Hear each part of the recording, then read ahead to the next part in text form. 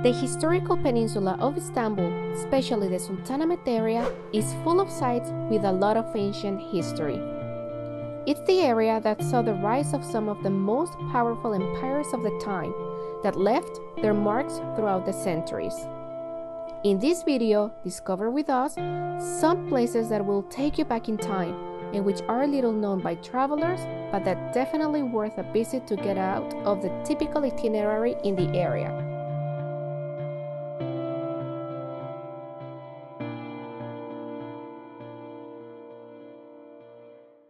During the construction of the Hippodrome of Constantinople, this part of the field had a quite sloping terrain, and in order to equalize and raise the floor to keep a flat surface, this large infrastructure consisting of 25 cells covered with vaults was used to fix the land and received the name of Sphendon.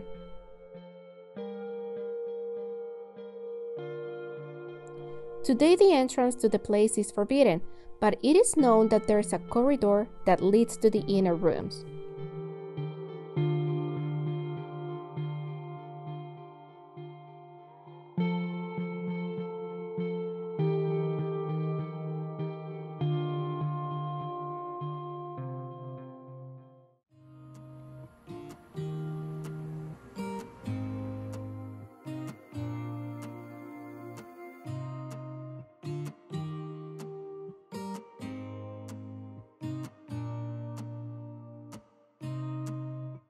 This is another interesting place that we can visit near the Sultanahmet Square. Its name is the Little Hagia Sophia or Küçük Hagia Sophia in Turkish. And this was also built during the same time as the Hagia Sophia that most of you already know. It was also built under the orders of the Emperor Justinian and his wife Theodora.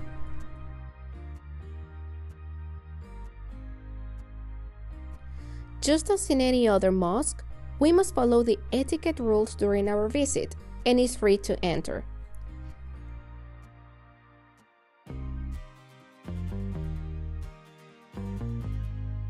Dedicated to Saint Bacchus and Saint Sergius, it's one of the most beautiful and important of the surviving Byzantine churches in the city.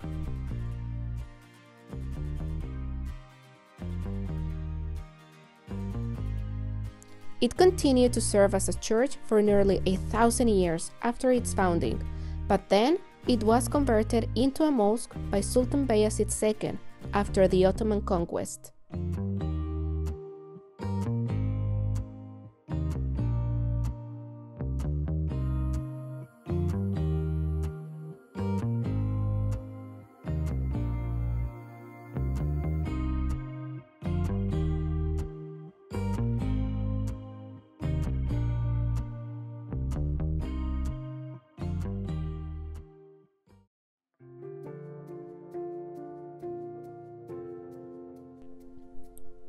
This place is just 2 minutes away from Sultanahmet Square.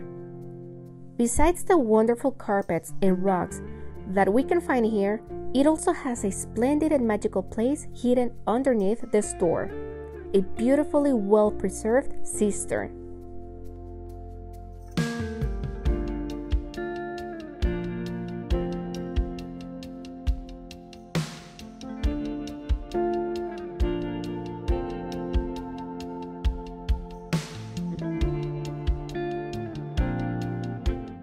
Here in the historical peninsula of Istanbul, we can still find many cisterns hidden below many restaurants or stores. And one example of this is precisely this one.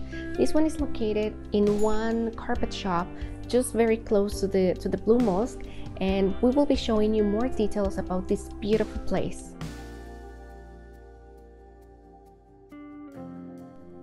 The Nakilband cistern was built during the Byzantine Empire in the 6th century by Justinian. During the construction of Nakash store, the orientation and design of the original planned building was modified and followed recommendations of archaeological experts in order to reduce the impact on the cistern.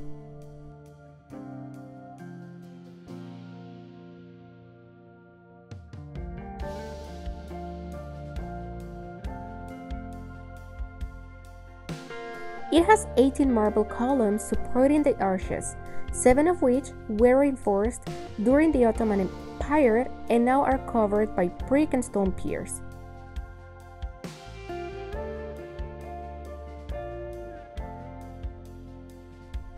Most of what we see today has been preserved in its original conditions. Nowadays, we can find exhibitions on different topics.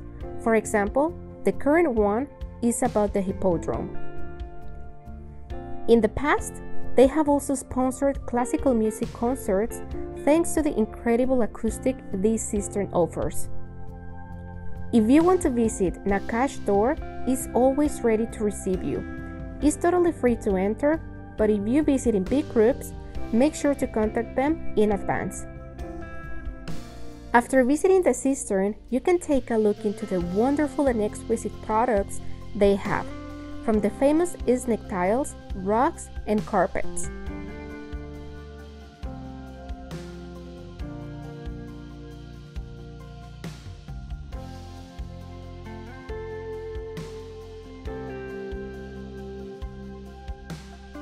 I couldn't resist myself and I wanted to know more about the carpets and rugs history.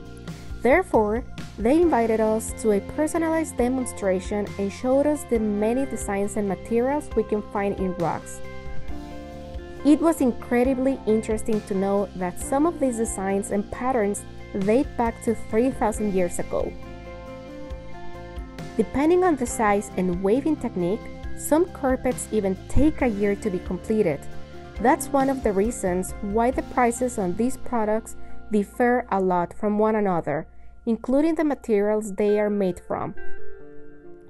If you want to acquire one of these unique rugs, this place is a great option.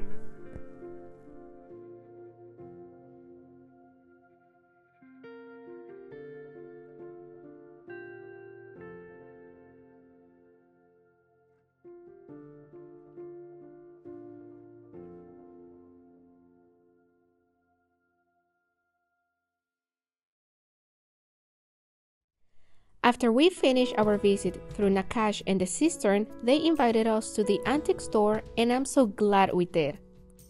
This is a delightful antique venue hosting a collection of fine antiques, including a vast variety of Ottoman-era textiles, ceramics, silver works, oriental paintings, books, engravings, and maps collected both in Turkey and abroad.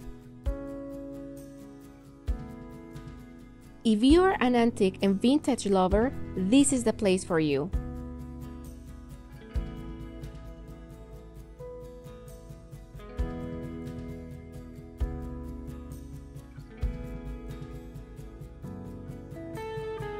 Here I was able to wear these fabulous 19th century kaftan, which are used in the famous henna nights, a women's party right before the wedding.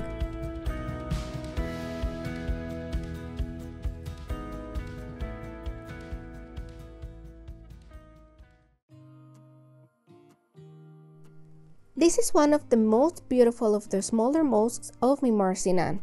It was built in 1572 for Ismihan Sultan, daughter of Sultan Selim II and wife of the Grand Vizier Sogulu Mehmed Pasha, after whom the mosque is called. The decoration of its interior is absolutely outstanding and unique. The predominant color is a cool turquoise. Here we can find fragments of the black stone from the Holy Kaaba in Mecca, which is considered as a relic by Muslims. Unfortunately, taking photos and video inside is forbidden. This is a mosque that is so underrated, but it's totally worth a visit to admire its marvelous interior. This is another of the city's ancient underground cisterns known in Turkish as Binbir Direk or 1001 columns. The entrance fee is 30 liras. This is the second largest cistern after the Basilica cistern and was built during the time of Constantine in the 4th century. There are 224 double columns in 16 rows of 14. 212 of those reach the present.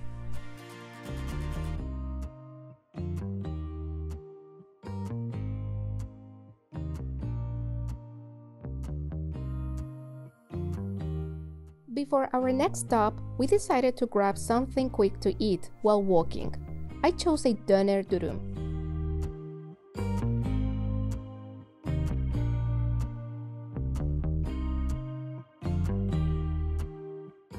You might think that our next stop is the Grand Bazaar, but actually, we would love to show you another place that for sure you haven't seen yet. Inside the Grand Bazaar, there are many hidden spots that sometimes are difficult to find, but if you start to look a little deeper and aren't afraid of getting lost in the chaotic streets of the bazaar, you might find a super cool and photogenic place as this one. This is the Zincirli, a caravanserai used by traveling merchants to rest and do business. This han probably dealt in chains centuries ago, just as it's referred by its name in Turkish.